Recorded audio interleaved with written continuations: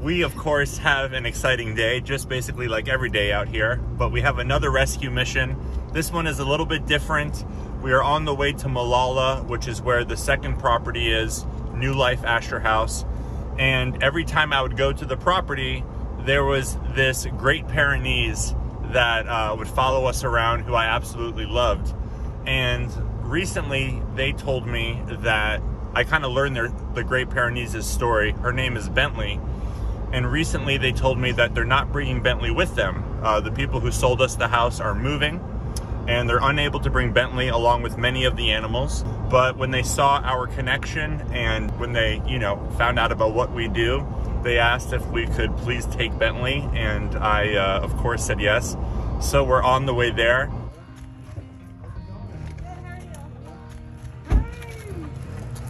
Oh, you scared? Hey, Bubba.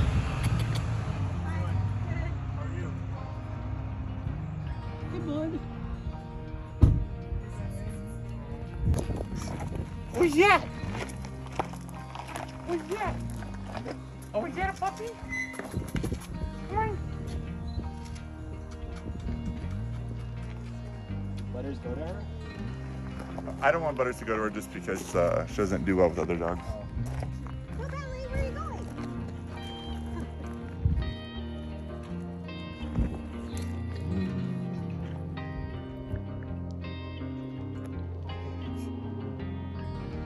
But she definitely does not want to come. I mean, she's literally hauling ass.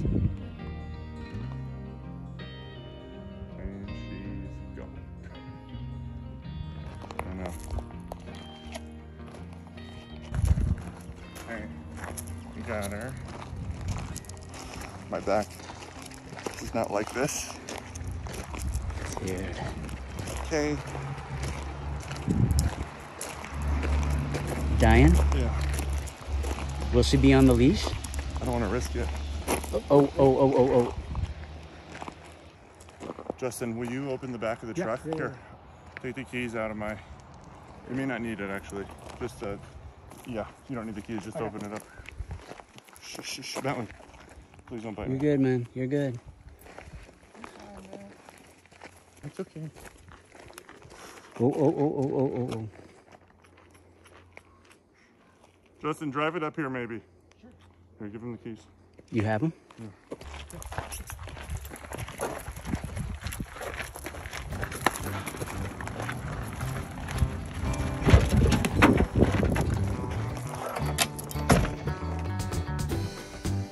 You right, man?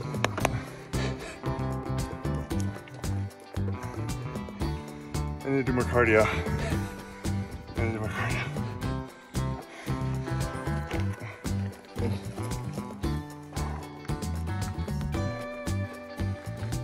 All right, we did it.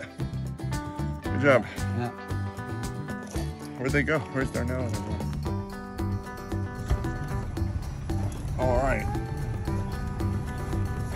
I need some CBD for my back right now.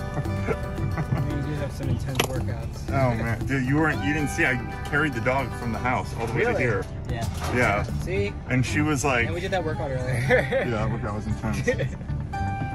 Usually rescue missions are either just me and Hayes. But we have some friends visiting from New York, and it's so cool to show people kind of our lifestyle because it's just so different. I get to see people in this such a unique environment and see the way that people adapt. So meet some friends. I don't know if I'm pointing the camera the right way, but this is Elliot. Let me see. Yep, Elliot. This is my friend Darnell from New York, and Tamara. All right? And you guys have any questions from today? Here, Hayes, I'm gonna give the camera to Hayes here.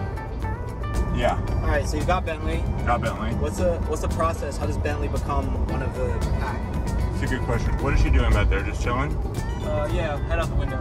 Well, looking out the window. Okay. So with Bentley, especially seeing how, when you go to a shelter, it's a lot different than what just happened. What do you think the difference is? When you go to a shelter, it's a lot different than from the From this person from, adopting, from or for everybody. okay. from the experience that just happened, what do you think the difference is from about the shelter and about what you witnessed? What's the difference? So like in the shelter, the animals are just all in cages, and you're kind of just looking at them on a wall, Yeah. and they kind of just pick one out. No, not necessarily. You're close though. It's that the animal wants to go with you. Because they're in a cage, they want to go with you. Yeah, all right. That makes Right? sense. So they don't feel safe. They don't have any certainty. So anything besides their situation in their mind is better than where they're at. Okay. Right? Now, every now and then, that's not 100% of the time. It's often, but every now and then, even I have a couple dogs. A recent one, Ella, the smaller chocolate lab, the really hyper one.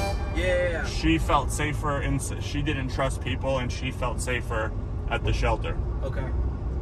But this situation, Bentley is obviously really comfortable at her home here. This has become her home, right? She's been here how long? I think she's only been there for 9 months. But she is going to have to really, I could already see it. It's going to take her some time to really trust me and the pack. So, who do you introduce her to first? It's not necessarily about who I do at first. I'm not really worried about that part as far as who I introduce her to first. I'm really going to have to take my time because they told me she doesn't get along with other dogs. So this is something, you didn't ask this, but this is a good question if you were to ask. What do you do if she doesn't get along with other dogs? Well, one other question to add to that is, did any of the current dogs have that same issue?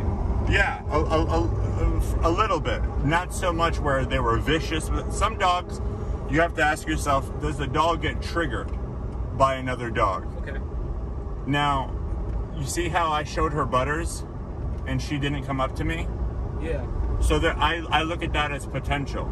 If she would have looked at Butters and just went nuts and wanted to attack him, even though I was holding him, I would be like, I don't think it's safe to even bring her to the sanctuary. But because she didn't get triggered by him, I think that she's just, it's not that she doesn't get along with other dogs. I think that she's so protective over her family and so protective over the animals there and the livestock that she looks at all other dogs as a threat, which that's her job. A Great Pyrenees, that is their job, to protect. That's literally what they're bred for. Okay. So it's not that she doesn't get along with other dogs. She does her job well. What I want to do is bring her into my pack, let her know that they're not a threat, make her feel comfortable, and I do see her being a pack dog. I have a feeling she's going to be a pack dog. But I still don't know. I could be wrong, and I can't say for sure if I'm keeping her, you know? So when you bring her, Yep. you take her into the house, or?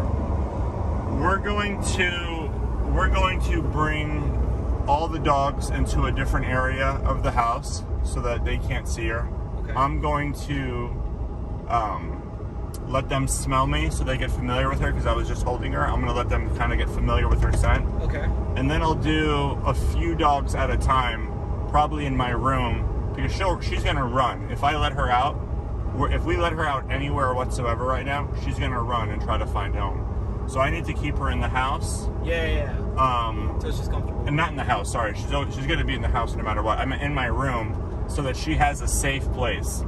So that, let's say she gets scared anywhere in the house or anywhere on the property, the goal is to get her to run to my room. Okay. Right? And then what I'm going to do is, slowly but surely, maybe not today, slowly but surely bring a couple dogs at a time.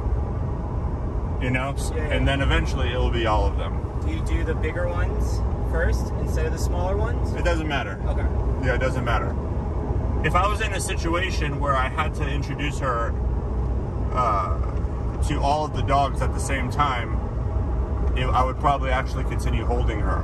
Oh, yeah. If I was holding her, the other dogs would see that she's not attacking me and that I'm protecting her, so they wouldn't do anything. Okay. When I was on the road in the RV, when I would bring a dog from a shelter, whether I was fostering or just for the day, or even if I would adopt a dog, I would always walk into the RV holding the dog, no matter how big it was, so the dogs would see, like, this is Dad's dog, you know, there's Okay. something going on here.